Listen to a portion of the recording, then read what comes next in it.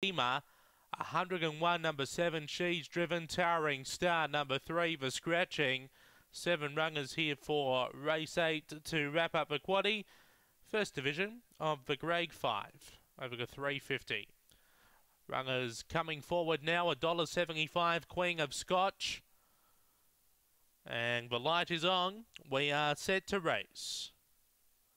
Away, Queen of Scotch began well on the inside. There is speed from Deadly Redeemer. Carving over out wide was She's Driven with Mo Slater. In between goes Redeemer's Gift, Aston Value, Victor Buzz right out the back. Mo Slater goes to the top now over Queen of Scotch, who's trying to lift on the inside.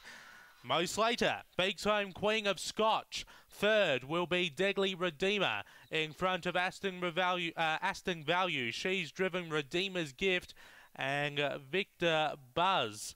The last one in, time 19:18. After race 8, Mo Slater will get the prize in front of Queen of Scotch.